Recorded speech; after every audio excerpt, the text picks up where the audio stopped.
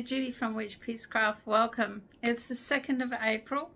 I thought I'd do a bit of a review on what I finished up doing towards the end of March that I haven't shown you yet. Because I went down a bit of a rabbit hole. I think I got a little carried away. Anyway, I have a gift that I won from a giveaway to share with you and some finished objects, and maybe ask you for some suggestions.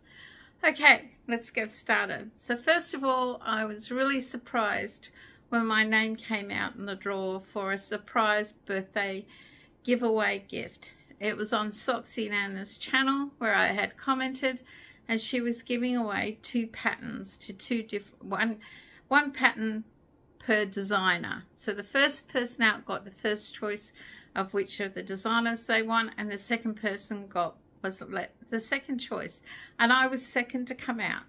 So I chose a pattern. I really love winning patterns. I think it's a great idea. So I won a pattern. I could pick any pattern on Ravelry from a bunny muff. I think that's what she's called on Ravelry, bunny muff. And I'll put a link to her in the description below, and Soxy Nana. I thank Alice greatly for my name coming out in the random comment picker. It was just awesome. I haven't won anything for a long time. So yes, I went through Bunny Muff's patterns. I went through both of them. I just had to wait for the other lady to decide. And I did like both designers, but I did really want Bunny Muff because she had 2 patterns in there that I really thought I could give a go. So I did get Bunny Muff, and I picked a pattern. So surprise, surprise, the Bee Cozy, Restoring Normality. So it is a tea cozy, but it's very different to what I've ever done, and it is knitting and very detailed graph, carrying yarn. It's going to really test my skills or improve my knitting skills. Let's see if I can show you there without showing the chart. There it is there. So it slips completely over the teapot like the old sewn tea cozies were. It has the bee on the front, and you know I love gardening and I love bees, so there was 2, but this was the one I picked.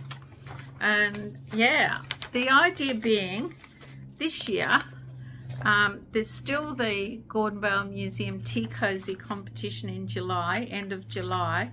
I didn't enter last year. I entered a couple of years before when they were looking for numbers, and I thought if I do a good enough job I might enter this one. There's also at the middle of July is what we call the Cairns Royal Show, which they have a craft fair section, and I do want to enter this year. I've had lots of people over the years say, why don't you enter? And I can't be bothered. I never plan anything, but this year I've actually planned. I've got some yarn coming from Wool Warehouse for a project, so when that arrives I'll share that with you. And if this turns out really well, this could be in the Cairns show rather than the Tea Cozy competition, because I will make other ones for that. I do have another one in mind that I'm going to make that probably will go to the Tea Cozy competition. But anyway, there is a chart, there's how to do it. I'm hoping I can do it. So as you can see, it looks stunning in the blue and gold, and I did check Yarn Sub for a substitute yarn that I could use because it's a 8-ply or DK weight. Now I don't have blue.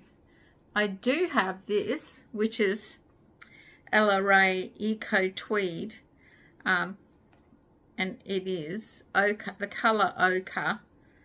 I'm trying to see, 75% merino, 25% polyamide. I used this in, some of this in the Stephen West blanket, and I didn't really like it in that, but I think it'll be fine for the tea cozy. It's a good 3-weight 8-ply. So that's the colour for the bee. My problem is I don't have navy, but I do have Shepherd Perridale 8-ply pure wool, and I have 2 50-gram balls in that colour. So I was thinking of doing that, or should I go out and buy some blue and do it in the blue and gold? Let me know in the comments what you think below. Is that enough of a contrast? It doesn't have a color name. It's more like it's a good match as far as the 8 plies go for that yarn, for the Ella Ray yarn. But what do you think? Should I go and get a blue, or should I just use my yarn stock and use this color as a contrast? Let me know in the comments below. But thank you once again, Alice at Socksy Nana. There'll be a link to her channel. She had a Ravelry giveaway make-along that I joined in and had a lot of fun. I've almost finished the second project that I put in that. So when I finish knitting that, I'll share that with you. So that was my giveaway gift win that I was really excited about. I just couldn't believe my name came out. So during the Easter, end of March, I disappeared down a rabbit hole. Of course, you're going to make some rabbits, I guess, for Easter. Not something I usually do. But I did see Buddy Bunny, this by Craftably Ever After. She does the Buddy Bear, and then I saw her Buddy Bunny, this one. Ta-da! I'll link her YouTube channel. Because she does do tutorials as well. It's just easier than linking her blog. Don't know if you can see him there. So I made one, except I made it in pink, and I gave him a bow tie. Ta-da! I just felt all in pink like that.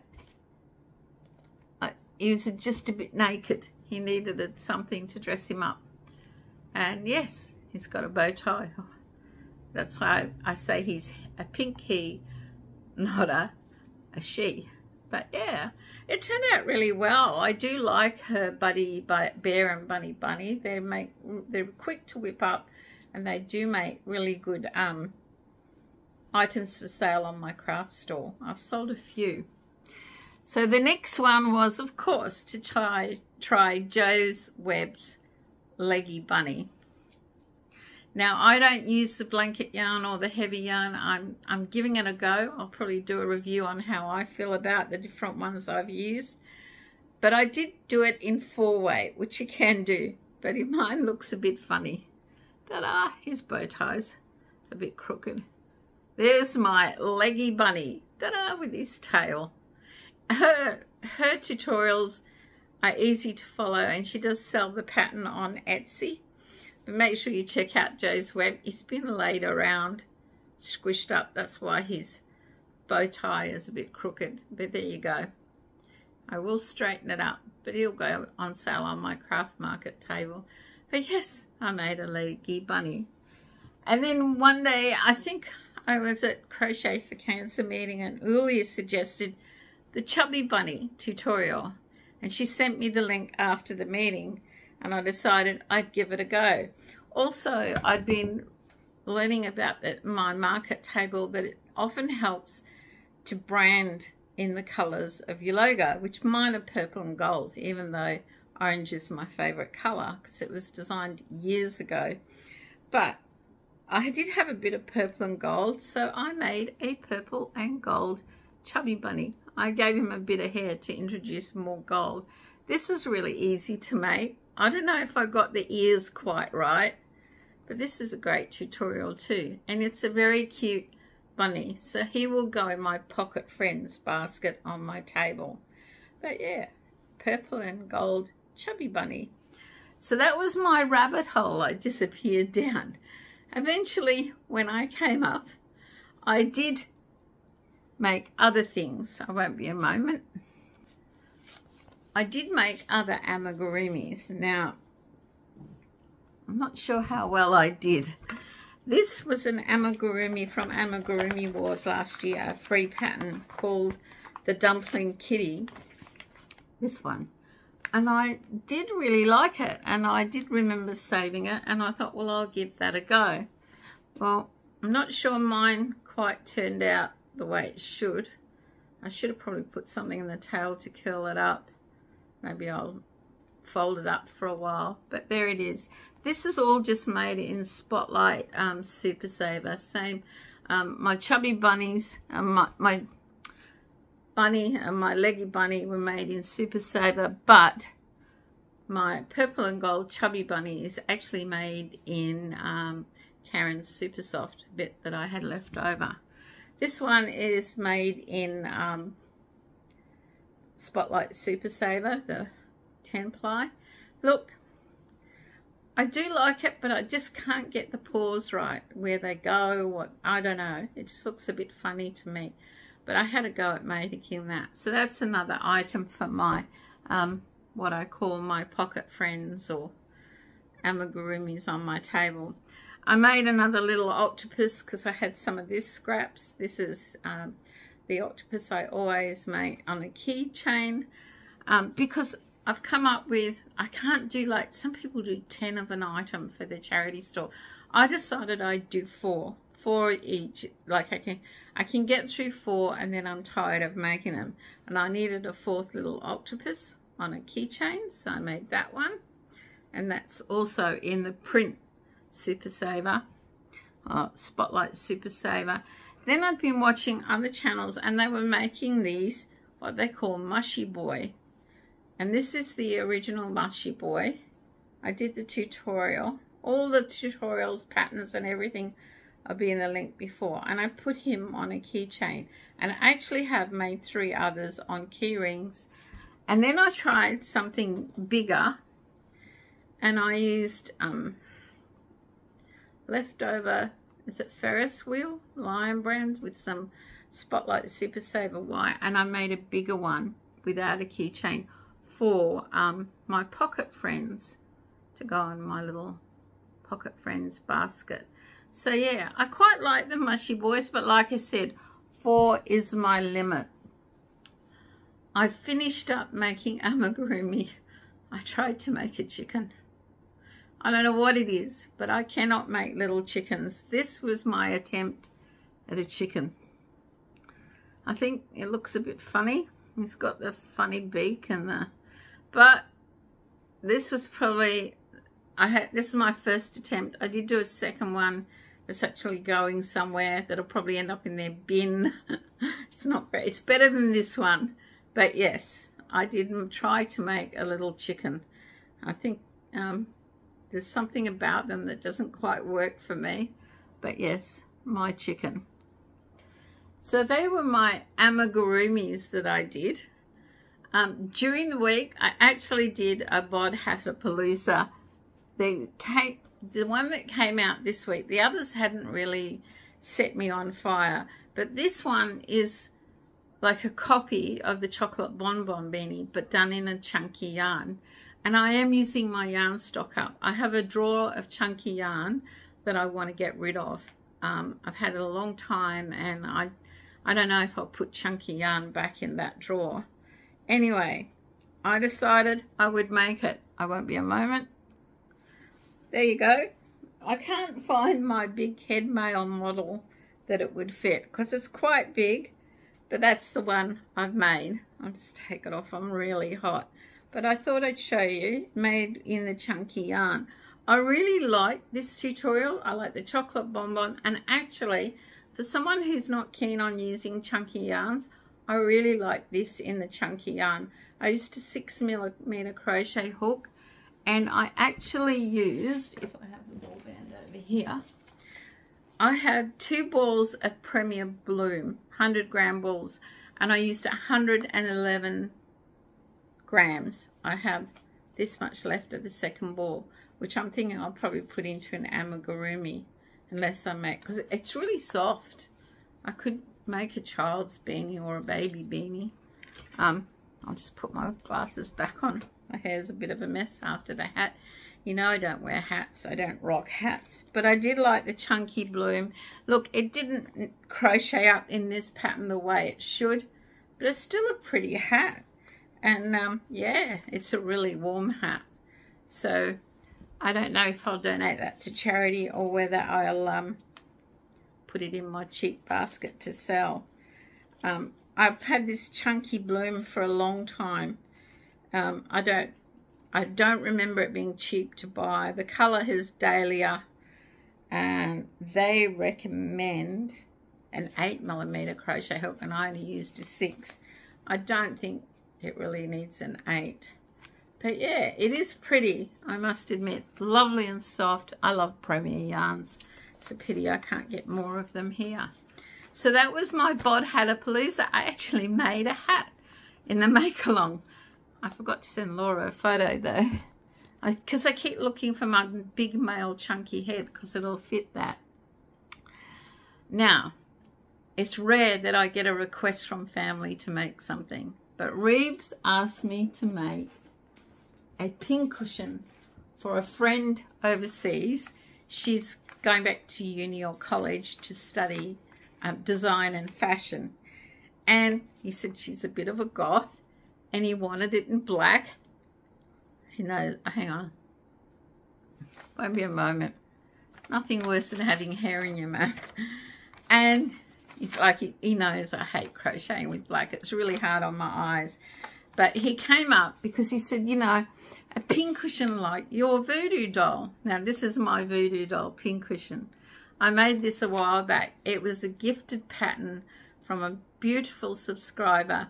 And I really like making it. And I use it all the time. Even when I come home from work angry, I'm sticking pins in it. And Reeves will say to me, I don't think it was designed for you to jab it.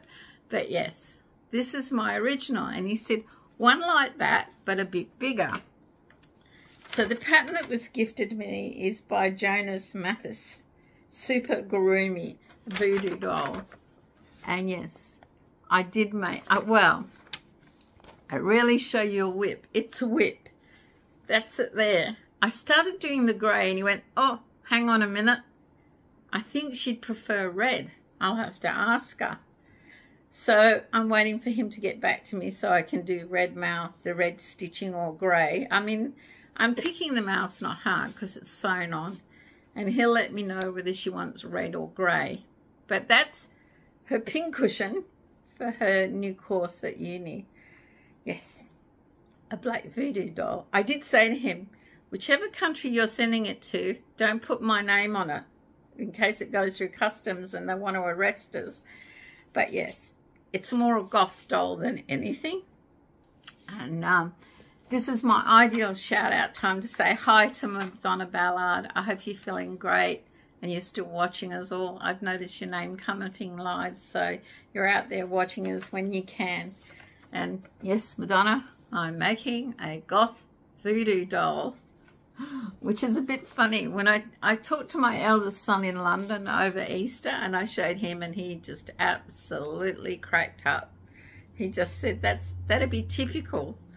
And I said to him, I have made some funny things lately. I told him about my budgie smuggling banana, and because he's into politics, he knew who I was talking about and he got a big laugh of that. So I decided I needed to finish things. I started this charity blanket during the floods when we had no power. I managed to get some blue yarns out and I used my neck light and did it that way. And here it is. It's a tutorial by Ophelia Talks. It's her zigzag blanket. She shows you how to straighten the top and put it on. And I had all these blue yarns in 8-ply in a box, and this is what I used with this. That's actually not white or cream, it's a peachy color, and it does look quite nice. I did a bigger border than I thought I should. Look, the charity I'm giving it to doesn't want them too big, and this will be the perfect size. But I actually finished a charity blanket, and it looks really good with all the colors, even if I do say so myself. So that was all my finished objects. One whip. I never show a whip, but I had to because I think it'll be in the mail and I'll probably forget to photograph it. I won't be a sec. So pretty much that's it for my crafting for March. Things I didn't show you, things I finished at the last minute, laughs I had. But I thought I'd share with you an Easter laugh if you celebrate Easter. So whenever Thing goes to the shop, he'll always say to me, is there something you want me to get? And I'll think, and if I don't know anything, I usually say, bring me back $1 million. And he goes, all right, yeah, and laughs. So come Easter Sunday, he gives me a Easter present. And guess what he gives me? He gives me $1 million. $1 million bar of chocolate. He said, there you go. Now you can't ask for $1 million from the shop anymore. He got it in a specialty sweet lolly shop, we call them, in the arcade in the city. It's Barton's $1 million bar, creamy milk chocolate. And it's got the Statue of Liberty on it. So Reeb said to me, well, you'll have to save that till you go to the USA because you can't spend that here unless you cash it in. But yes, Thing thought he was extremely funny, giving me $1 million bar of chocolate. So yeah, we still have laughs even at our age and however long we've been together. But that was nice. What else is there?